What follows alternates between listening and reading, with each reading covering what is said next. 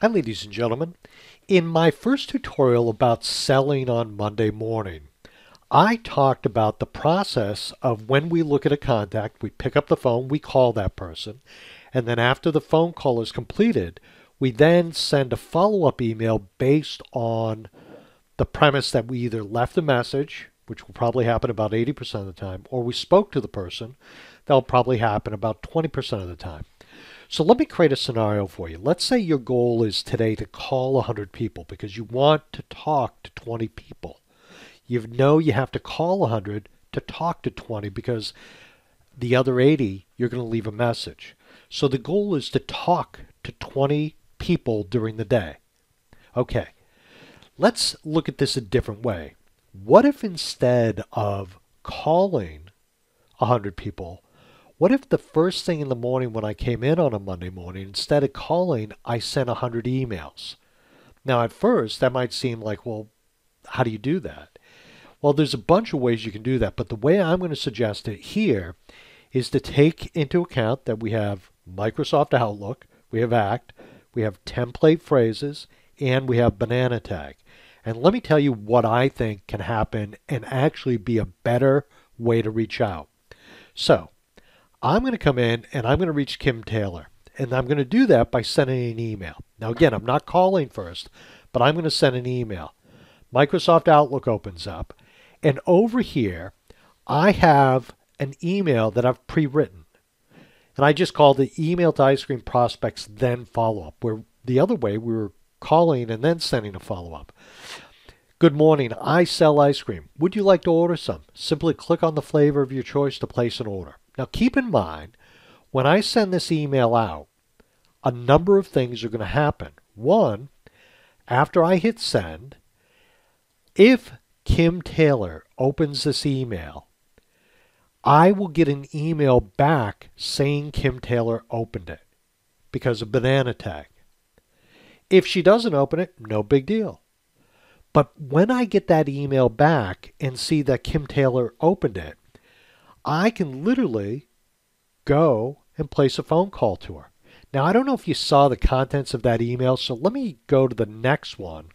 And again, I'm going to press the F5 key to refresh the screen, and you'll see that it recorded today's date because I sent the email. That's good information to know. I'm going to go to the next one, and I'm going to go to Wade. And again, if I want to send an email, I'm going to go up and click on Email. But I want you to observe that in this email, I wrote in, at some point soon, I will call you to introduce myself. So basically, I've said in this email that I'm going to call you at some point. So again, creating the banana tag scenario, I send this email out. And the way banana tag works is you have to send emails one at a time. That's the way it works. So one at a time, I send out an email. Now, you might say, well, that's going to take me a long time, but the reality is it's really not going to take you that much time, and I'll run through that. I'll send out 5 of them really quickly to see how quickly this can happen. I think you can send out about 100 emails in roughly an hour. But then, instead of you calling 100 people, I'd say, come in, work for an hour, send out 100 emails. Act will record that you sent it out. It'll put that date in the last email field. So that's how you're going to remember that you sent it.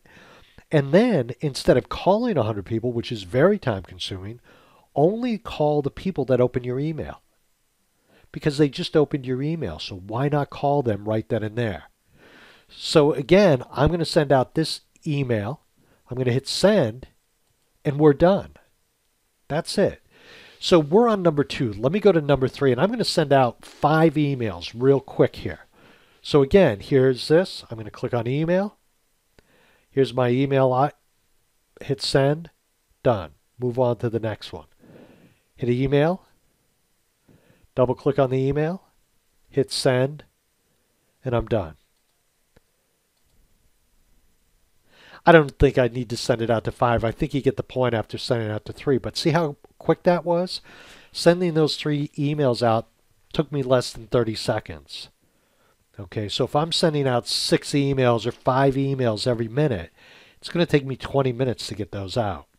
So now what I have the ability to do is instead of spending my whole day calling these people and only reaching 20, let's assume 20% of the people that get my email, open it. And those are the people I'm going to call. I'm just trying to increase my odds of who I'm going to call. Okay. Now, there's another thing that's going to happen here, and I'll give you something to think about. Eventually, you will get emails sent to you saying, hey, Kyle opened your email, but you know what? He opens it 6 months from now. And all of a sudden, you're like, wait a minute, Kyle just opened my email. What's that mean? Well, it might mean that Kyle set your email aside and opened it because he was looking to place an order. Maybe he set it aside because the timing wasn't right when you first sent it. Does that mean Kyle might be interested in ordering some ice cream?